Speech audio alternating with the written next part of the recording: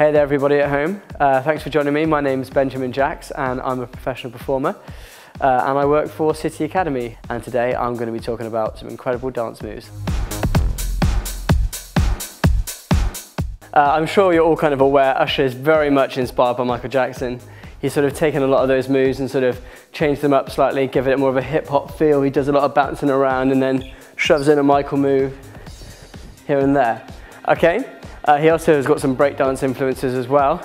So he's got like a couple of moves where he'll go up like so, maybe hold it up a bit longer, take it round, and he sort of moves it all, sways it all in together. So the first move I'm going to take you through is a very sort of typically sort of Michael Jackson inspired move that Usher does. He'll hold his hands up. This is the Usher influence of his move. This is his own creative interpretation. Then he'll bring in the Michael move, which is to say he'll bring the foot round in a smooth motion and carry on moving around.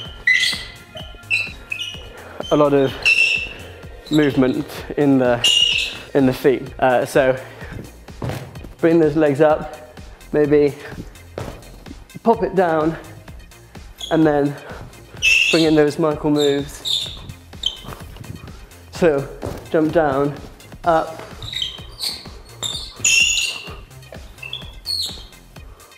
so I think the three key things with sort of the basic sort of Usher style, go home and look at a lot of Michael Jackson moves, and then sort of maybe take the moves, if you sort of select one of the other movies that I've just done, which is how to do the Michael Jackson sidewalk, take that move and fuse it with the hip hop that I've done.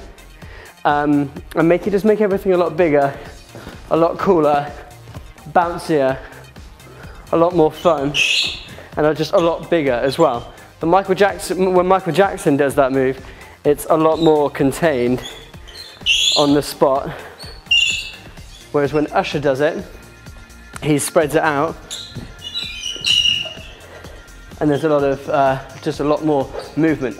And that's the basics of how to dance like Usher.